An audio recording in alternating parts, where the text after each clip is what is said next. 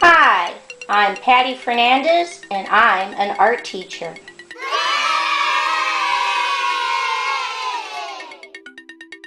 Visit my website at pattyfernandezartist.com. Okay, let's draw.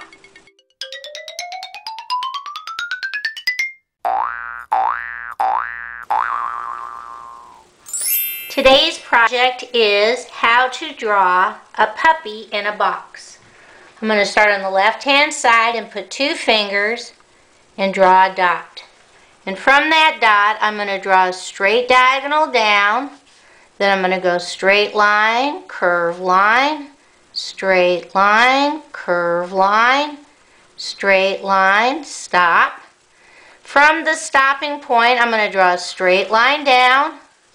I'm going to come back to that point, draw a straight line out. Come back to the left, draw a straight line down on the left, a straight line down on the right. At the bottom, straight line connect to the center, straight line connect on the right. I come back in right above my 2 little curved lines and I'm going to draw the letter C. And right at the top, I'm going to go wavy, wavy line down, wavy, wavy line up, over, connect. Right about here, I'm going to go big curve line up, curve line down, connect.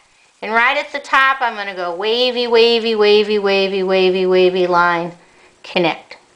I come down to the right, and I'm going to draw a straight line, curve line, connect. I'm going to come to the back and I'm going to draw a curved line down, curved line up, curved line, curved line, curved line, connect. I come back over here on the left and I just draw a curved line down, connect. I come right about here and I draw a little curved line, color that in black.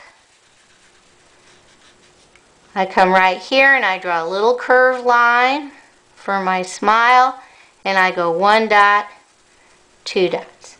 Now that I've drawn my puppy, I can finish the box. I draw a straight diagonal, connect, and I start on this corner, straight diagonal, jump over, straight diagonal, connect.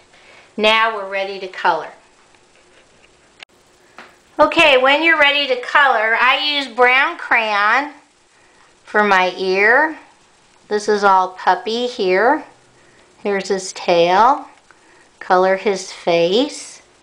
If you want to, you can add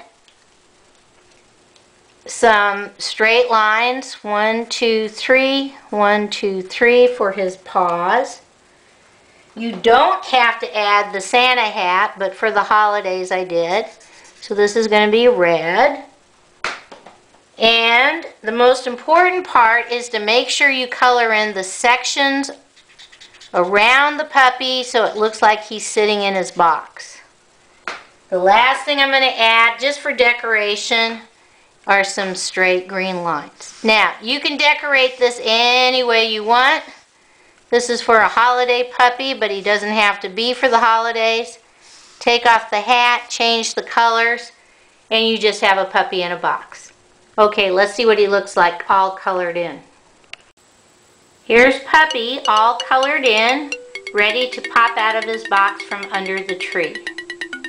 Okay, bye-bye.